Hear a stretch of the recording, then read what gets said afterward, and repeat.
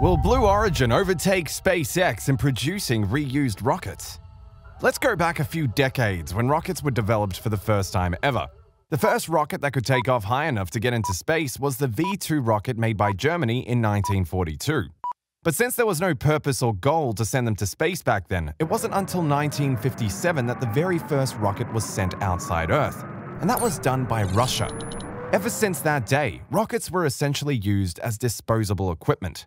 Once they set off on their journey, they were considered useless, and with that, the millions of dollars that would go into their production. What if we could actually reuse these rockets, again and again?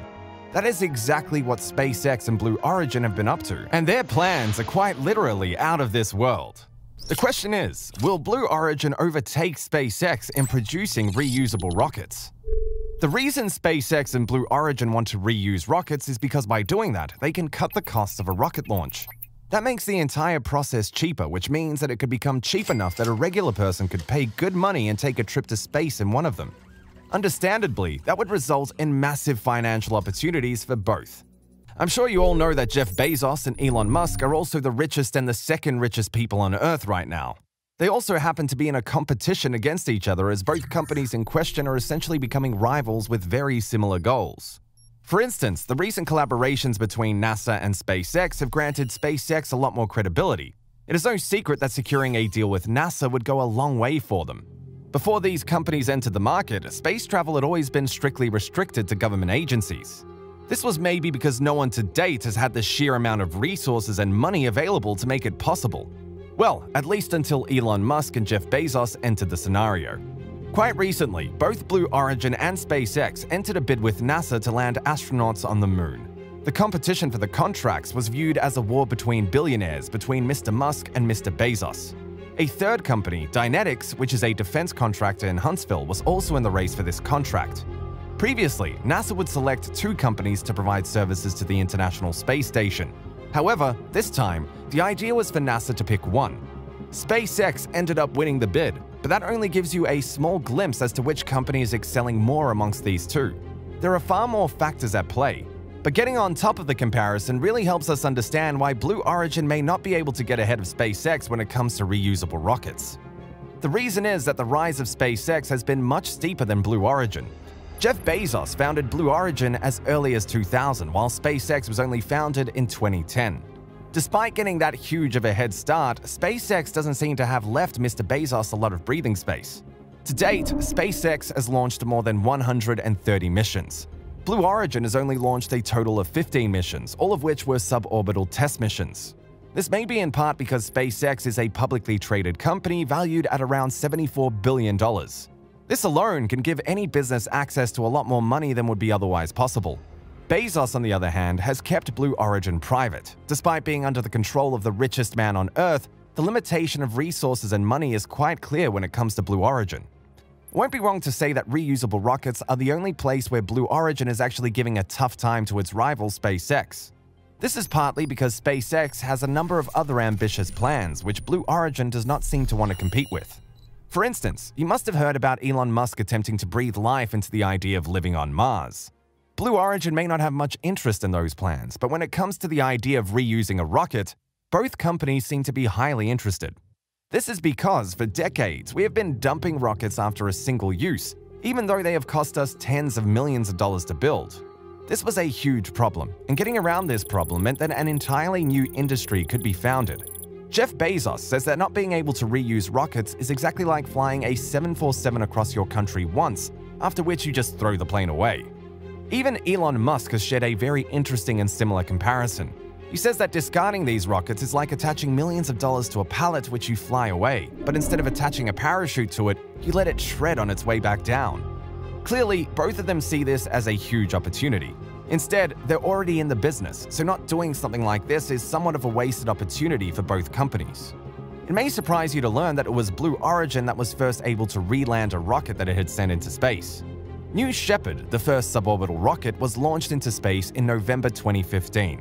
After reaching more than 100 kilometers of altitude in outer space, the New Shepard rocket had successfully performed a vertical soft landing. This was the first time a suborbital booster rocket had come back from space to conduct a successful vertical landing. SpaceX successfully landed one of its Falcon 9 rockets post-launch in December 2015 for the first time as well. This was only a month after Blue Origin did it. So where does that put us today in this race of reusable rockets?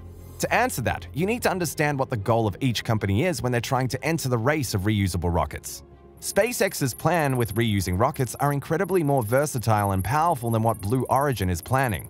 Of course, both companies plan to develop this technology to perfection to get commercial use out of it in the future. But Blue Origin's plans are limited, and the scope of that use is very different in both cases. You'll find out how in a while. Let's start with Elon Musk's plans for reusable rockets. What he's hoping for is that as the technology is tested, improved, and built on, the cost of these rockets can be decreased by 1,000-fold. In fact, eventually, the goal is to reduce the cost by 10,000 times. Once this is made possible, SpaceX could actually offer commercial tickets to anyone who is interested in taking a trip to the Red Planet. And if the costs are able to be reduced to that extent, then it would only cost a mere $200,000 for that trip. This may appear like quite a hefty fee for an adventure like that, but the truth is that humanity has come a long way. Using non-reusable rockets, for example, would have never allowed any company in the world to offer these flights on a commercial basis. The whole program would be too expensive for any company to initiate. So, if Blue Origin does not have the same goals, what exactly does it plan to do? You may have heard the news about Jeff Bezos taking a flight into space last week. With this move, he gained the public's trust by showing that his rockets were safe enough that he felt comfortable riding in them himself. But unlike SpaceX, Bezos does not intend to offer flights to Mars. That's because these rockets have not been powerful enough to do something like that. Blue Origin's rocket wasn't powerful enough to put a spacecraft or even satellites into orbit. That's because something like that requires around 1,000 times more energy. How exactly is Blue Origin planning to make money off these reusable rockets if they can't reach the spaceships or even put their own satellites into space? Well, Bezos says that the company's ultimate aim is to make it possible for millions of people to work and live in space someday, as if it were no big deal. Formally, Blue Origin believes that humanity must explore, expand, and find new energy and material resources. This will allow it to move entire industries from Earth into space. However, the current plan is to sell tickets to adventurous passengers who are passionate about space. During these trips, these people will be able to experience zero gravity for a couple of minutes as they fall back down to Earth. In other words, the reusable rocket in Blue Origins will only travel 100 kilometers from the Earth, which is the exact point where space starts and freefall can be experienced. After 4 minutes, it will return to Earth, with the whole experience lasting about 10 minutes. So, will Blue Origin overtake SpaceX in producing reused rockets? For a while, perhaps. At the moment, people already have the option to buy a ticket in Blue Origin's rocket and experience 4 minutes of outer space. However, once SpaceX is finally able to make travel to Mars accessible, it is bound to dominate the industry of reusable rockets. Would you be willing to pay good money to experience a trip on one of Blue Origin's suborbital flights? Let us know in the comments. Thank you for watching, take care, and have a great day.